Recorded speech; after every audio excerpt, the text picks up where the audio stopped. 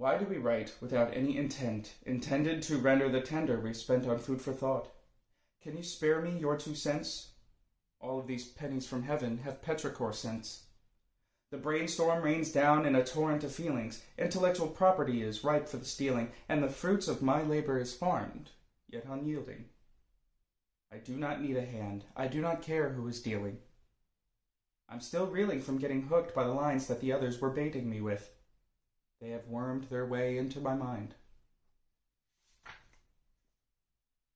Truly unruly school stoolies drooling over school bullies, brooding and exuding false bravado, foolishly and uselessly reusing old rulings of crude cretins seated in stationary for seasons much past their prime, for unknown reasons, until they ripe from their trite brow-beating, needing to needle the needy, needlessly stealing from the poor box neatly into unchecked boxes discreetly, blamed for the criminal checks, filling pine boxes for weekly news briefs under where it is excreted.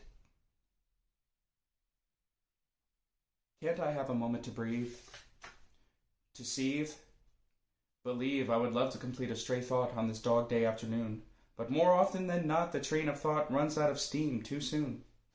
My pen is a baton with energy inside, making me a superconductor.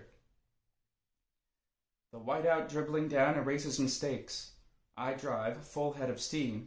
I give my boiler room all I can muster and try not to oversaturate the lumber as I attempt to walk in water.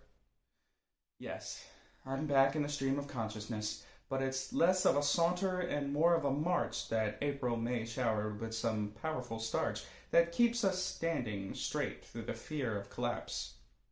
Just like that, we react with a finger snap. From the beginning of time, the rhyme scheme was such that the nursery was overgrown with grown-ups over the age of reason.